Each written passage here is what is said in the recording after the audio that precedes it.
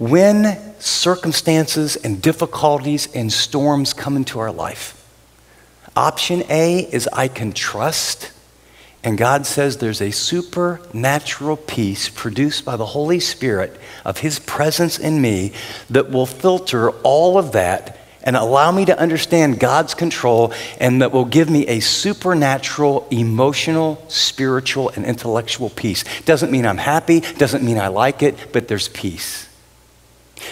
Option 2 is we can worry. We can become anxious. We can try and control the situation, and we can just literally get overwhelmed and paralyzed. I know God promises it, but how do you get it, okay? How could you move from anxious, difficult, painful, loss, tragedy, separation, divorce, cancer, and when you're in the midst of it, how in the world can you experience God's peace? The causes of anxiety are threefold. One, fear of the future, fear of failure, fear of terrorist attack, fear of economic downturn, fear that your kids won't turn out right, fear that your marriage is never going to get better, fear you'll be single the rest of your life, fear that you're never going to make it economically, fear of what if. Second is conflict in personal relationships. We dealt with this last week, but when there's a conflict in your marriage, conflict at work, conflict with one of your kids, conflict with your roommate, when there's conflict in here, a lot of it is the fear of it's never going to get better. And so that produces anxiety. And the third is regrets over the past.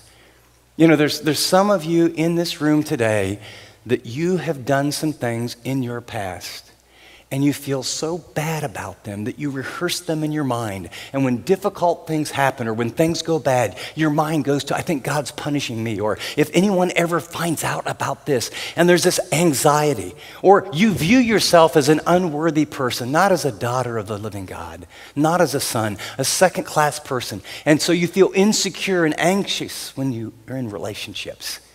This is what anxiety does. In fact, the classical definition in Greek literally is a divided mind.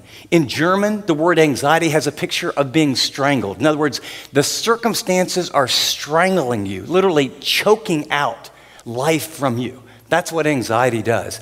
And it does it psychologically, it does it emotionally, it actually does it physically. So listen, here's the impact of anxiety in our lives. Anxious individuals, lean back, okay, may be hyper alert, irritable, fidgety, overdependent. They may talk too much. They may have difficult falling asleep. Their concentration may be impaired and their memory poor. They may be essentially immobilized by their anxiety. Some other symptoms of anxiety are headaches, quivering voice, sighing, respirations, episodes of hyperventilation, abdominal pain, nausea, diarrhea. It gets worse. Butterflies, high blood pressure, rapid heart rate, fainting episodes, frequent urination, impotence, frigidity. Anxiety is the underlying cause, are you ready for this?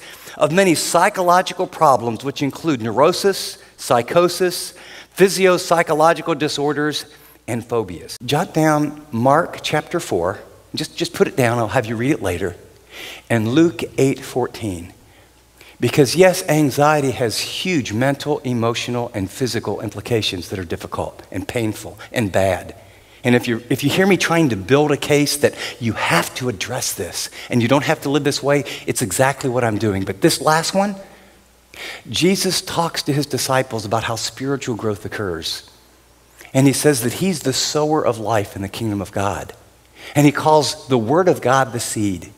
And he says the seed falls on 4 kind of different paths that represent our heart condition. A hard path, a one that's kind of filled with rocks. It's kind of not producive to growth. There's one that grows up that has thorns, and then there's one that's very productive. It's a good and honest heart. And he says the heart that is filled with thorns, those thorns are the deceitfulness of riches, the cares of this world, and here's our word, anxiety, the worries of our world. Here's the question, how do you overcome anxiety? 1 Peter gives us this command, cast all your cares or anxieties upon him. And here's the reason, for he cares for you. As we talk about this, could I remind you that God is good, that he's your Father, that he loves you, that he's in control, that he does not want you with stomach acid rolling. He doesn't want you up in the middle of the night. He doesn't want you medicating yourself like we do when we get anxious, and you go to the refrigerator, and for some of you it's a second or third or fourth glass of wine, and others, little prescription drugs when your back still doesn't really hurt, and for some of you, you go shopping, you go out to eat, you spend money. We medicate our anxiety. Billions of dollars every year in drugs to help us Americans with our anxiety. It says, do not be anxious about everything, but in everything by prayer and petition with thanksgiving, present your requests to God. Notice it says nothing, literally the word in the Greek text, it starts with nothing be anxious about. And above that, get out your pen, and I want you to write negative command above that. Okay, it's a command. Nothing be anxious about, or literally, stop being anxious about anything. Stop being anxious about terrorist attacks. Stop being anxious about your finances. Stop being anxious about, the big decision that's coming. Stop being anxious about how your kids are going to turn out. Stop being anxious if you're going to be single the rest of your life. Stop being anxious if you're ever going to move up in your work. Stop being anxious. Stop it. It's a command. Now, I'll lighten up here just a minute, but if God gives us a command and we know it's for our good, and we disobey God's command, what do we normally call that? Sin. And by the way, that's not like some big guilt trip, because this is probably, of all the sins that Christians, we commit on a regular basis, it's worry, it's to be anxious. And God says, he commands you, stop worrying. And for some of you, you're thinking, man, I would love to stop worrying. I just don't know how. You're going to learn how. But here's the deal. If you don't take this seriously, if you don't say in your heart of hearts, you know what, this is a command. If God commands something, then there is power and ability to do what he says. Notice after that, then there's a positive command. But, it's the strongest word of contrast in the Greek New Testament. Stop anxiety. But in everything, by prayer, by petition, with thanksgiving, the request of you let be made known to God. I want you to write right above where it says, but everything, write positive command. So he's going to say, don't do that, but he says, hey, here's what I want you to do. I want you to pray about everything. Look at the very end.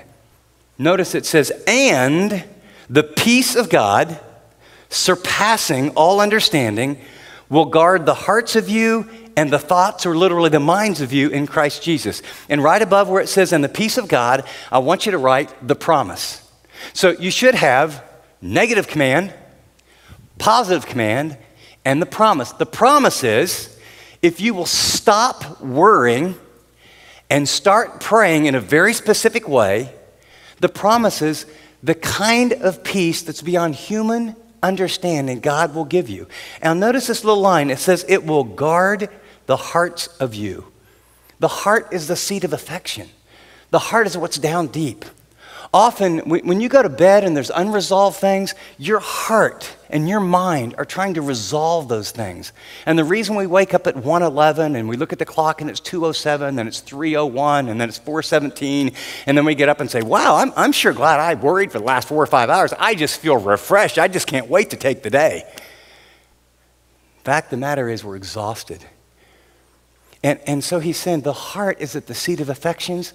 He says this peace isn't just something that will allow your intellect to be at rest. This is a peace that allows your heart to be at rest. And then notice it says this peace is, it's given a personality. It says the peace of God. It says, well, what? Guard. Put a circle around the word guard. It's a military term.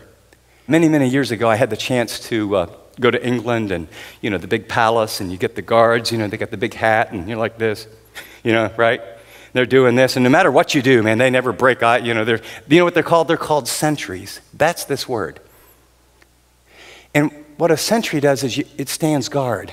It doesn't defend. It doesn't solve things. You stand guard, and a sentry says, oh, the enemy's coming, there's a problem, and it gets help. Listen carefully. The peace of God every believer possesses, because the Spirit of God is a spirit of love and joy and peace. And Jesus said he will give you his peace. You possess it. It is a guard in your heart and your life. And when you lose your peace, when you feel anxiety coming on, when you feel you're losing control, when you feel anxious and feel like you have to power up, when you feel like, oh, I've got to take care of this, you're losing your peace. The Spirit of God is saying something's wrong. When you're losing your peace, something's wrong. Deal with it. It's like driving in your car, and as you're driving in your car, one of those lights is flashing, and it's flashing. Well, the problem isn't the light, it's saying something under the hood. Stop and address it. And the peace of God, which transcends all understanding, will guard your hearts and your minds in Christ Jesus.